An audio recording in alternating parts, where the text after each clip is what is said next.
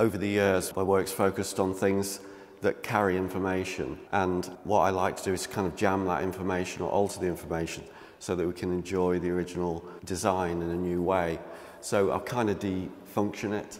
So what you end up with is not necessarily a purely aesthetic experience, but one that's not directing you to a particular end. It's one that's more open-ended and people can enjoy in their own way. When I start working on a show, I like to take into account as much of the context as I can. So, for instance, when I come to a place, I like to include elements of the place, but also the space that I'm working in as well. When people come to see a show, they come into a very particular experience, and I think the actual location in its widest sense is part of that.